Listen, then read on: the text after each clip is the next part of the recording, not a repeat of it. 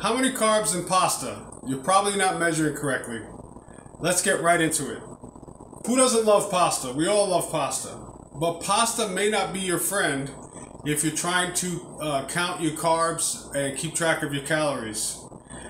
Pasta can quickly get away from you and you can end up overeating very easily. On the box of the pasta that I have for you here today, 56 grams dry yields 40 grams of carbohydrate.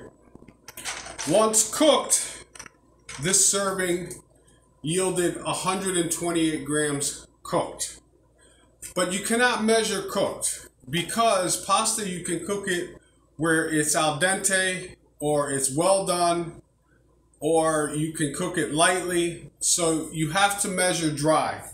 That's why pasta is probably one of those foods that, unless you're having just a cheat meal and you don't care, you probably want to stay away from it when you go to a restaurant. Stick with a baked potato and rice.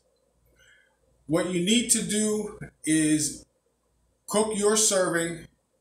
If you have to cook for multiple people, unfortunately it's a little more time intensive, but you'll have to cook each serving separately.